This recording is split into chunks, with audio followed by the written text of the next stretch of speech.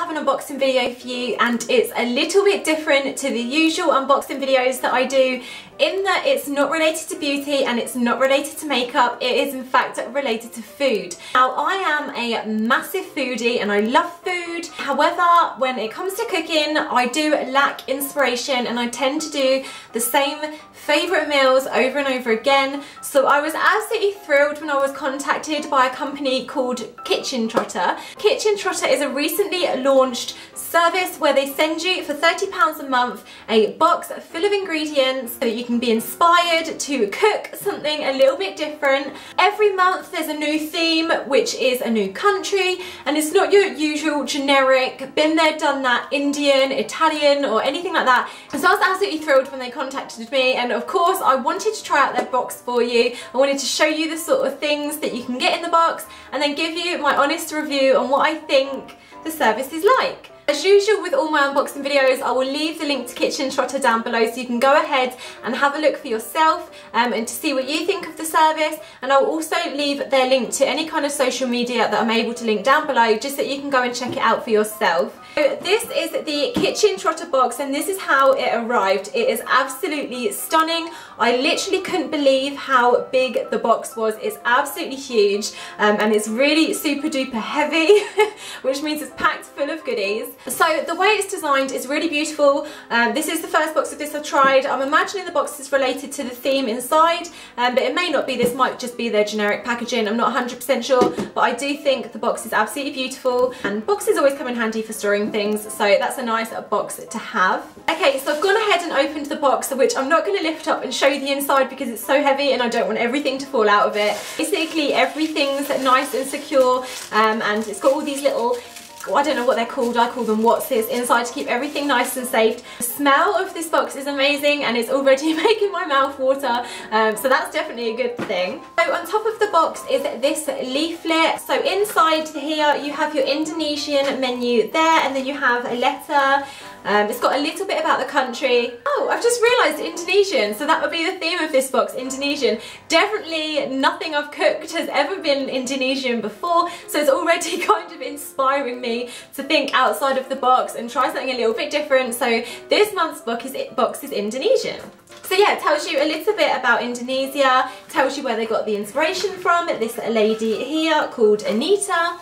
You've got your list of your things on the inside. So you also have a shopping list, so all your fresh produce that you're going to have to buy in order to make this. Obviously they're not going to send you like your meat and your veg in the box because that's just not going to work, it's not going to stay fresh. It also tells you how long everything's going to take to prepare and cook, and then you've got your meals on the inside and your little recipe card telling you how to cook it all, so that's really cool. As I said, every month they do a different theme, and on the back of here you have next month's clue. So this is next month's clue. I'm not really sure where this could be, maybe Morocco. I'm punching way outside there, I don't even know, but if any of you are able to hazard a guess, then just leave it in the comments below. I'm thinking Morocco, and I'm probably wrong, so. Okay, so now I'm just going to delve into the box and start pulling things out. Actually, I better have the leaflet on me because I'm not going to know what any of this is. Okay, so the first thing I've pulled out is in this little package here. It looks like a powder, like maybe a salt of some kind, but just a bit of a different colour. You get 200 grams in there, so that is a lot of product. So this is the Gado Gado mix, and it is a peanut-based mix that will give a lot of taste to your dressing. Okay, so having looked at the menu, I believe your starter is a salad. So this is obviously something that you mix in order to get the flavouring for the dressing on your salad, which is peanut. I like peanut, so I'm very excited about this. There's no way you're going to be using the whole 200 grams for one salad. So it's a product you can use time and time and again and keep in your dry store, so that's fab. So the next thing I've pulled out is this little thing here, which is called Copo Pandan. I have no idea what this is. I'm not going to have any idea what any of it is. This is the Pandan Aroma, and it's from a plant. You only need a few drops and they make your dishes green, and They're said to be the Asian version of vanilla pod.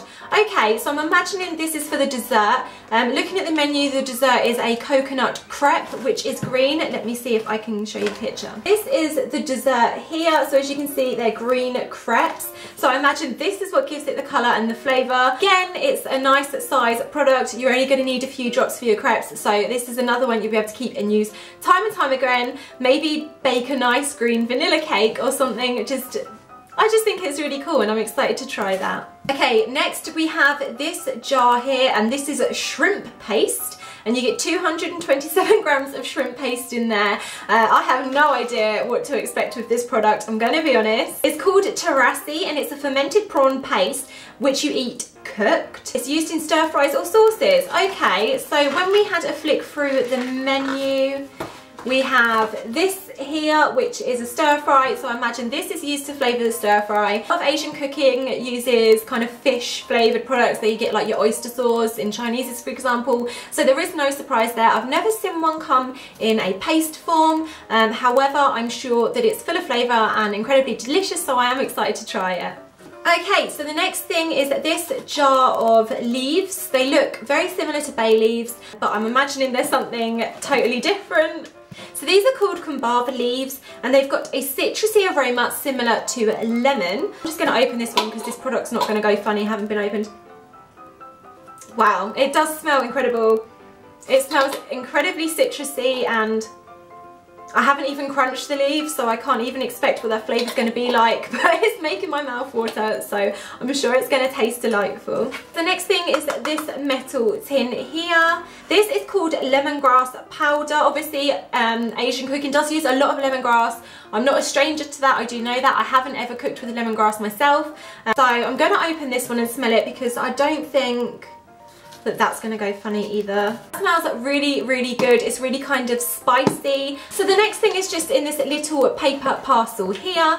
This is the Kemiri nuts. So apparently they look a lot like a hazelnut, but they taste completely different.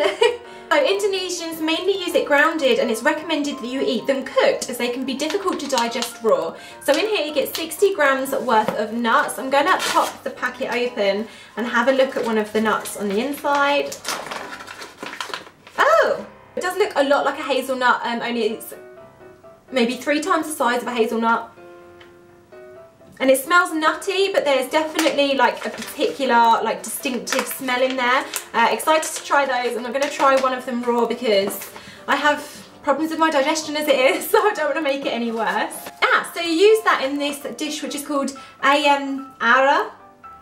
I don't know. It looks like a chicken and rice dish. Yeah, so you use the nuts in this dish. Okay, so the next thing in this box is this product here, which is called Bango. So it's like a thick black liquidy product. So this is an Indonesian cuisine must-have. It's a sweet and slightly thick soy sauce. Now I absolutely love soy sauce. I put it in all of my kind of stir fries or whatever cooking because it just adds a lot of flavour. It's kind of salty and just delicious. So this is a thick version of that, which is very exciting, and I know that I'm definitely going to use it. So it's so common in Indonesia that it replaces salt and pepper in restaurants, which is absolutely fab. That means it must be incredibly good. So I'm excited to try that. And in there you get 275 millilitres. So the final little thing in here is this little Kitchen Trotter hourglass timer. So this times for 3 minutes and they've popped it in here so that measuring time is no longer a problem. So thank you Kitchen Trotter, that's a really handy thing to have and I'm definitely going to use it. Okay guys, so that's everything I got in my first ever Kitchen Trotter box. So I can honestly say that I'm absolutely thrilled with it. I'm really excited. Nothing in this box I have ever seen in a shop before. I don't think these are things that you'd easily be able to pop out to the supermarket and pick up. Obviously the product sizes are absolutely huge as well, which is great because it means that you won't only be able to use them once. If you like the recipe and you enjoy the food, you can cook it again maybe for your friends, or if not, you can use these kind of ingredients for many different versions of cooking. So versions of cooking, yeah, you know what I mean. If you're a foodie, it's definitely worth the £30 a month just to be able to go outside of your comfort zone and try something a little bit different. So I'm going to leave that Kitchen Trotter website below. Please do take a look if you're a foodie and you think it's something you might be interested in. I'll also leave a list of the ingredients below. I would have had trouble saying a lot of those, so it's better to read how they're meant to be pronounced than go by what I said. Guys, that is the end of this video. I know it's a little bit different and I do hope you liked it. If you did, please give it a thumbs up. If you want to see more, don't forget to subscribe. Thank you for watching, guys, and I'll see you next time. Bye!